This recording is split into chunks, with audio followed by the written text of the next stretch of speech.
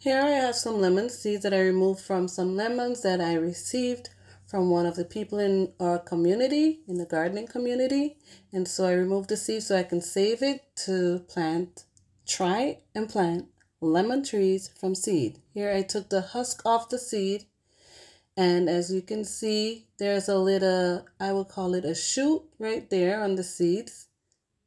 And so I'm going to go ahead and plant those and see how good it's going to do, how well it's going to be for me to grow that lemon plant. I think it's worth a try. This is what the shell looks like, or the hull, or the husk, or whatever you want to call it. And so this is the result of the seed when you take that layer off. Now these I'm going to store it up. I have a paper envelope here and I wrote what's on it and the period of time in which I collected those seeds. And I'm doing this with one hand. Sorry about that, but I'm going to put these seeds in the envelope, all of it, because I'm going to keep it stored up properly and in hopes that it lasts for as long as I need it to last. So I'm going to put them right here in that envelope, and I'm going to make sure I put it away in a dry place.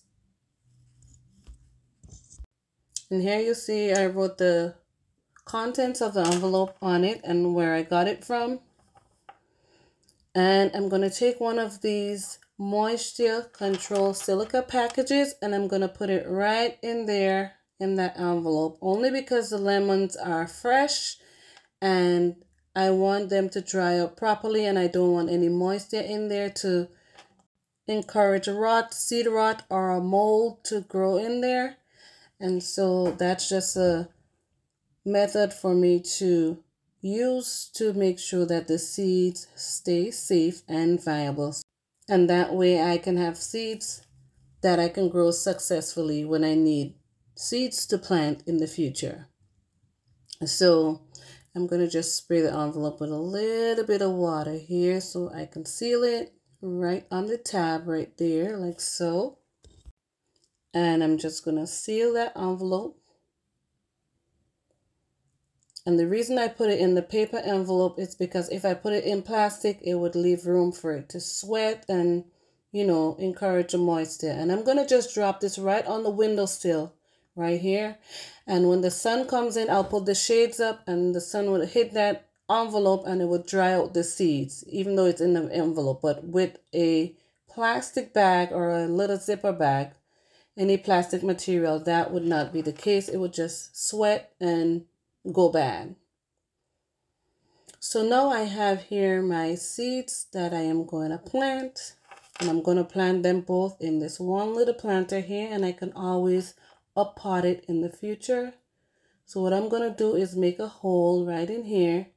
I'll just take the pen and stick it all the way down because I want to plant it deep enough because it's a big enough seed and it would have energy to push out that shoot.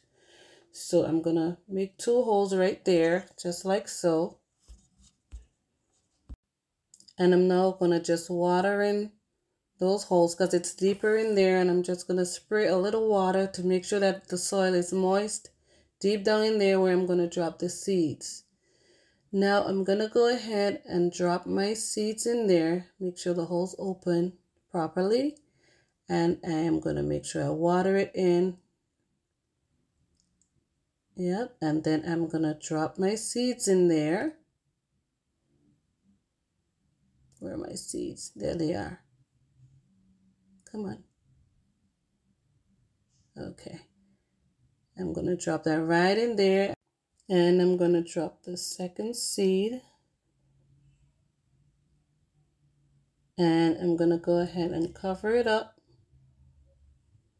Push down a little bit on the soil, just to make sure it's compact in there and there is soil contact once that seed sprouts. And I'm just going to go ahead and spray the top of that soil to make sure that it's properly moistened. And I'm going to take this plastic that I have here and I'm going to just cover the top. And these plastics, I'm using that because I've used it before and I am going to reuse it. So I kind of save those so I can always have it to use. So there it is. I'm going to cover the pot with the plastic to create that sort of greenhouse effect. And that would help the soil stay moist and help the seed to germinate. I'm just going to sit it right over here with some seedlings that I have going. And let me show you what else I've done with those lemons. I did make some juice already with it, lots of lemon juice. I still have a few left, and I also just see right there I have like 5 of them left because my daughter doesn't want me to do anything with it. She just wants to make fresh squeezed lemon juice with it. I also was able to dehydrate some, and I dehydrated them with the seeds in it. Look how dry this is, crunchy. It just breaks off like that. So you can put these in your teas. You can make powder with it if you want. You know, it's so flavorful. So what I do is I just dehydrate these slices of lemons. I cut them really thin to make sure that they're dried out adequately before I could store them. And like I said, you can still see some seeds in there because there's also benefits in the lemon seeds. I put a moisture control pack in the mason jar, and I'm just going to pack this dehydrated lemon in there so we can use it to make our teas and we can enjoy some lemon flavors in our cooking. So there you have it. I was able to get a full half gallon of dehydrated lemon that we can use. I'm just going to cover it up right now so I can properly store it. And like I said, I did put a moisture control packet, the silica packet, in there just to make sure that it doesn't have any moisture and that can suck it out of the lemons if it ever has moisture in there.